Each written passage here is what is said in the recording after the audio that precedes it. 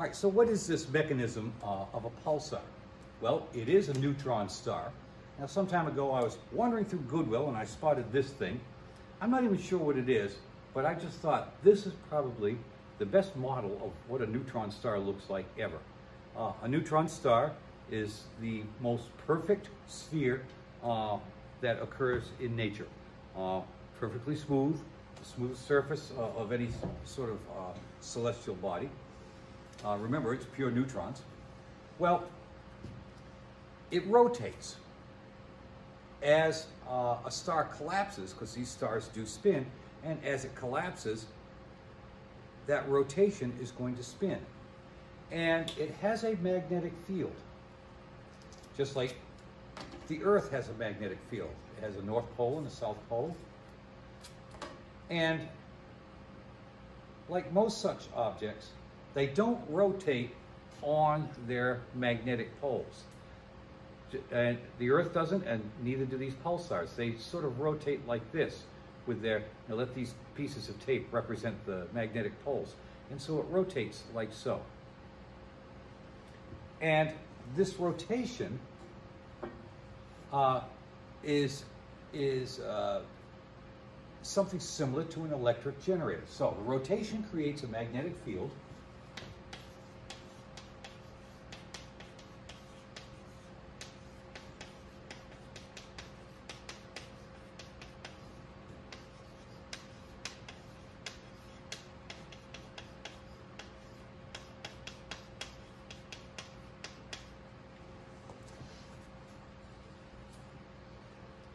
Think of an electric generator.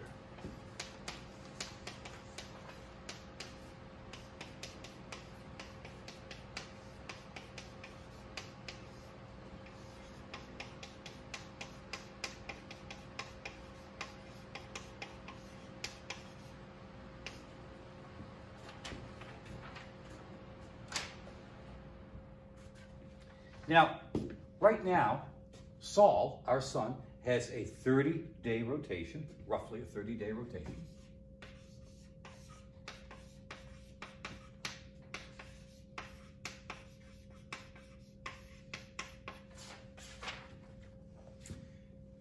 And here's where we have to think about angular momentum.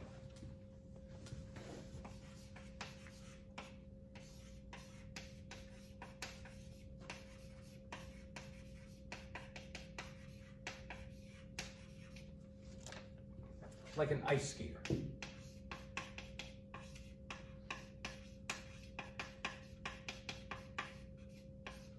When we see an ice skater spin, the ice skater will usually pull in her arms to increase the speed of the spin. And what does that have to do with angular momentum? Well, momentum is that quality that wants a moving object to maintain a level of momentum. So if momentum equals distance times mass. And so if you shorten the distance, you have to increase the velocity. All right? So as a star collapses, the rotation increases.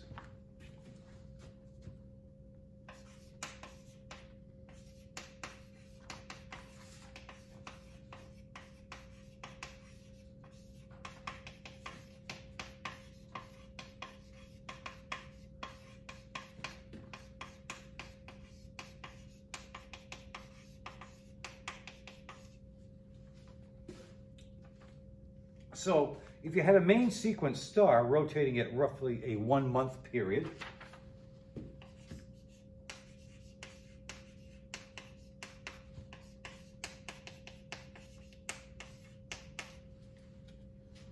and it collapses to less than 1 rotation per second,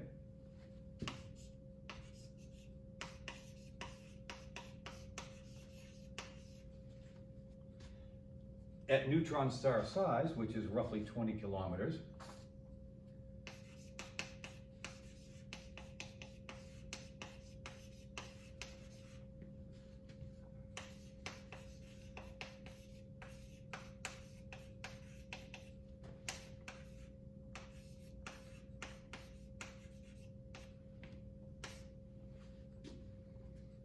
the magnetic field will increase to thousands of times the Earth's field.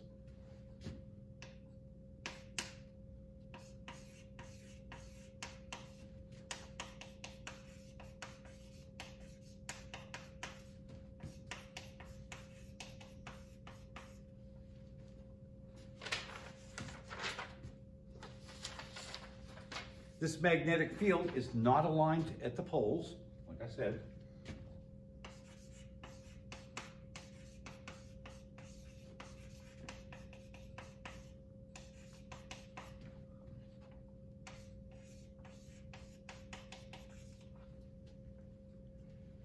Therefore, the field rotates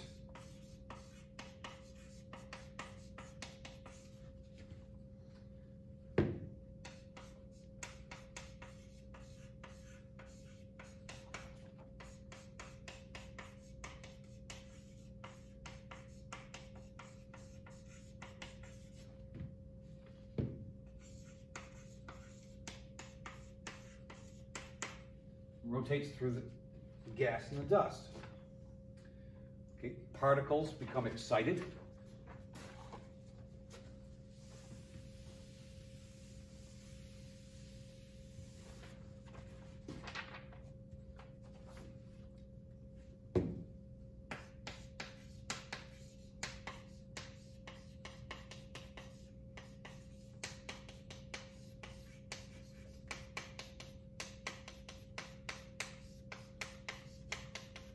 Now remember, when we talked about excitation of an atom, what we're talking about is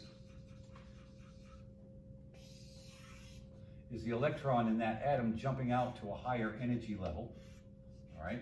That's excitation. And as that electron moves back down to the ground state, it emits a photon, right? And the higher the energy level, the higher the energy level of the photon that's emitted. Okay, remember, photons are electron poop, right? So the result is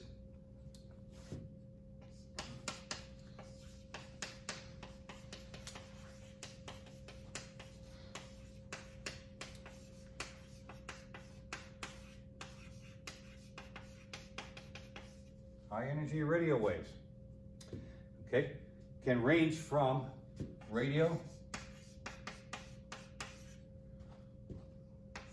to X-rays and gamma rays. Covers the whole spectrum, really. Okay.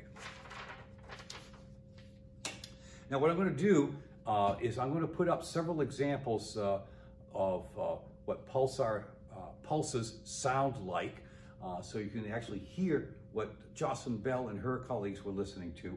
And there's going to be some additional material also to go along with this lecture. There's some stuff in the book that I want you to look at, but that's the basic gist of what a neutron star, a pulsar, is. Now, there was one other thing that I neglected to cover when we were talking about high mass star death. So I'm going to take this opportunity to have you go back to page 82 in the textbook.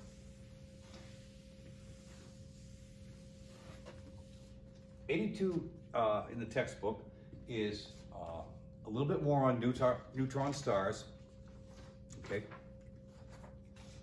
And they are the stellar remnants, number one, they are the stellar remnants of type 2 supernova.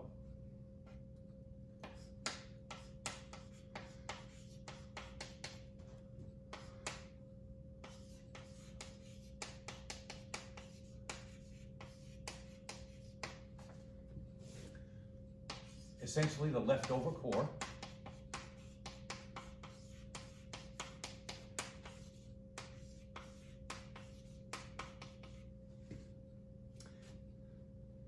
And electron degeneracy does not support them.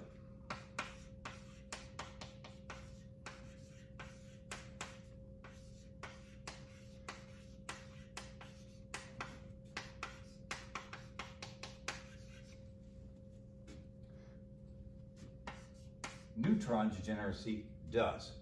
Neutron degeneracy pressure is greater than electron degeneracy pressure.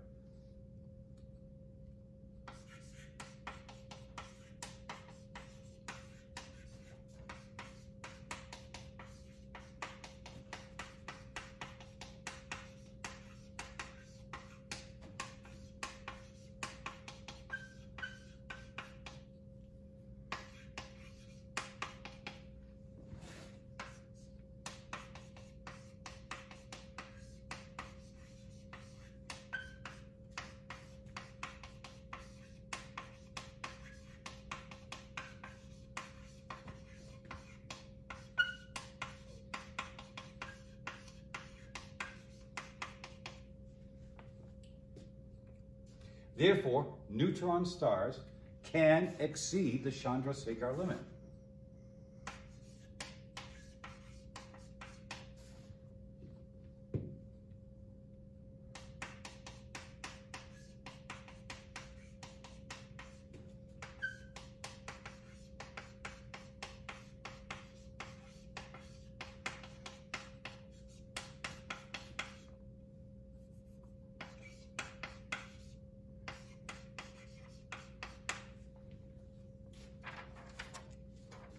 All right, and they are at neutron density. We've talked about that. But now what I want to do is go to this last piece on the page. High mass stars that are greater than 25 solar masses.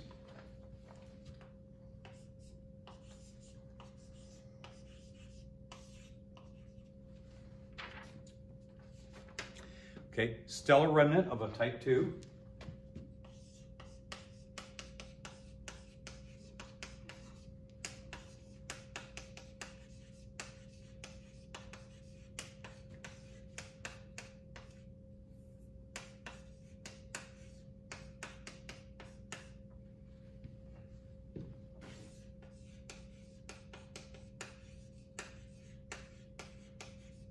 And when a neutron star exceeds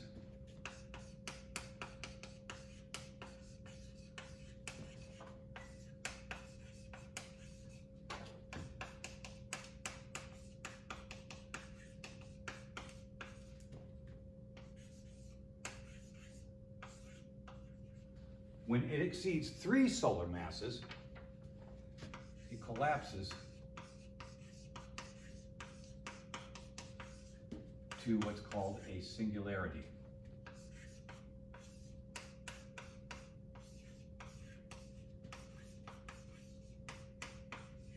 Or in other words, a black hole.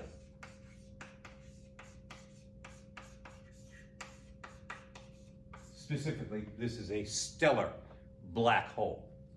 All right, and this limit, now we had the Chandrasekhar limit, which is the limit of electron degeneracy pressure, but now there's a limit to neutron degeneracy pressure, and that is